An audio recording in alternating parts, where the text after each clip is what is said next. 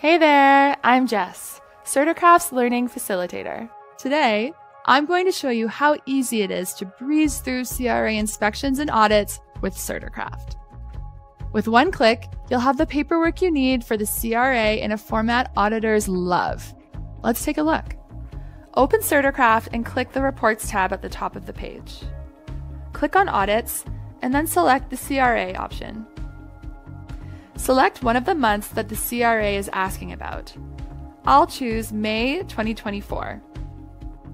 Click Download. You'll now get a pair of spreadsheets saved to your computer.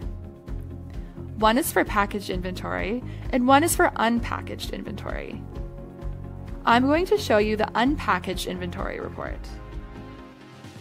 What we're looking at is CertiCraft's government data model. This spreadsheet lists every data entry made in CertiCraft in the month of May that affected your government reports. For each entry, this report shows what field in the B300 was updated and how it was changed. In this one download, CRA inspectors have all the information they need for their audits for a single month. This report uses CertiCraft categories that are more detailed than the government categories. Our columns represent your inventory types. You can see those in the top row. Some products, like seeds, are further broken down into multiple unit types.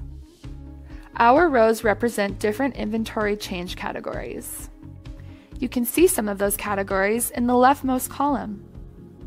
At the intersection of the rows and columns, we have our data entries. Each intersection maps to a different category within the B300.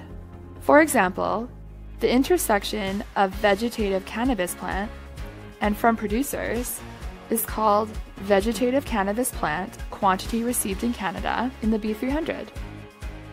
After defining how a particular intersection maps to the government reports, we have our data entries.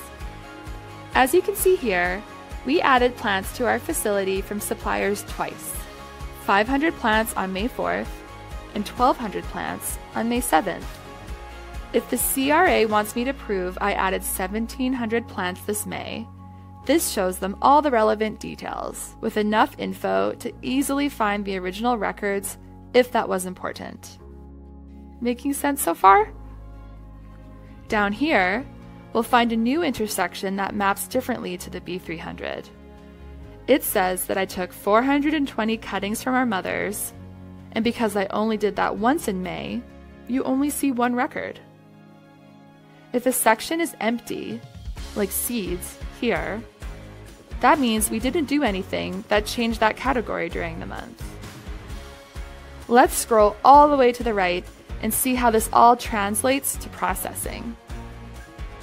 With extracts, Health Canada tracks by weight, and the CRA tracks by milligrams of THC.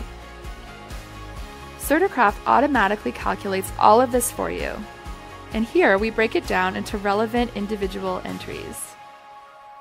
Data entries that affect multiple categories show up multiple times in this report, like these received hash container records.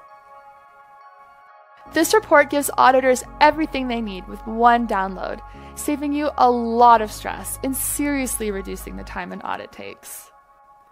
Thanks for watching.